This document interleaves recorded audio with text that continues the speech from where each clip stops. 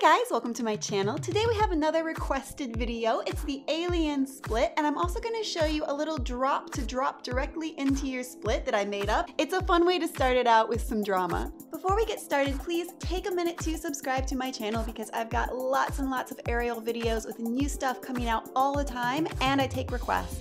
I'm going to start out with pro tips today so that you can see how they work in the move as we go through it slowly. The first one is to make sure your hands are at least hip width apart because that's going to allow your hips to pass through them. Also make sure you're getting your hips as far down as possible. And remember that your leg is not directly in front of you in a forward split. It is much more in a side position. Let's go ahead and get into the basic move. You're going to start from your knee hang hawks position on the bottom bar.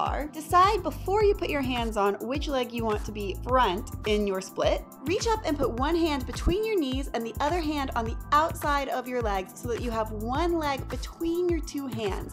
The leg between your hands will become your back leg in the split. Another way you can think about it is to put the hand of the same side as the leg that you want front in between your knees. So if I want my right leg to be front in my split, then I put my right hand between my knees. Make sure you have an overhand grip so that the backs of your hands are facing you. Finally, unhook your knees and bring your hips forward through your arms.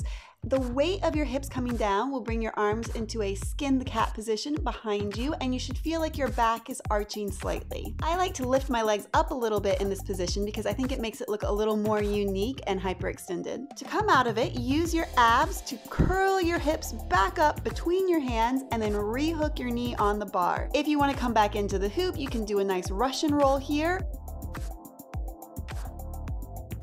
Or you can stick one foot through either side of the hoop and come into your walking man. Now you've got the basic move, let's add the drop into it. Start sitting in the hoop and adjust your hips so that you're facing forward with your knees slightly open and the space between your knees is roughly the center of the hoop. Next, place one hand between your knees and take the bottom of the hoop. Again, this should be the hand of the leg that you want front in your split.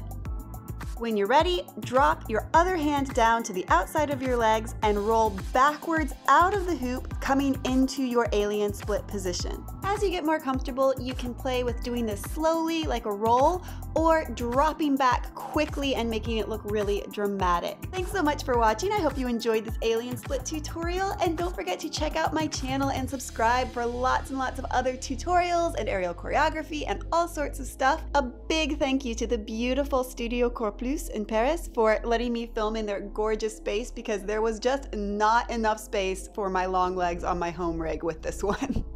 So check out my description for a link to their Instagram. If you have a move or something you would like to learn about being an aerialist or aerial in general, let me know because I'm always looking for video ideas.